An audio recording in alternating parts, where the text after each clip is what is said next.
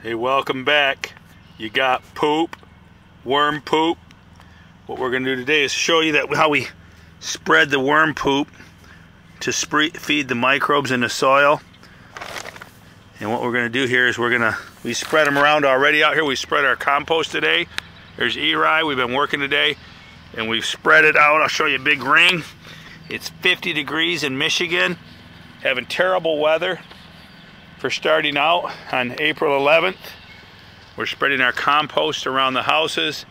We broadcast the worm poop. We put a big bowl of worm poop around each house.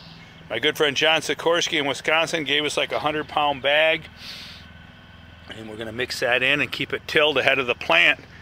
What you got to understand is when these plants grow, if that vine's a foot long, you can assume the roots are out a good 12 to 15 inches, 360 degrees all around the plant.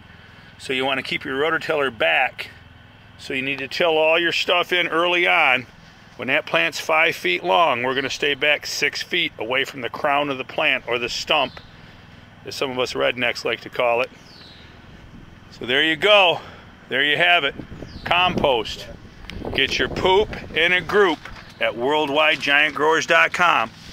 Join us for growing pumpkins, watermelons, tomatoes. We grow it all. Flowers. Bubba and Eri's 2019 grow in Eriville. Check us out, man. And check out, I'm going to link this to the last video where we talked about compost. How can you tell if you had good quality compost or if you got duped? Check out that video, man. We'll talk to you soon, and keep them growing, man.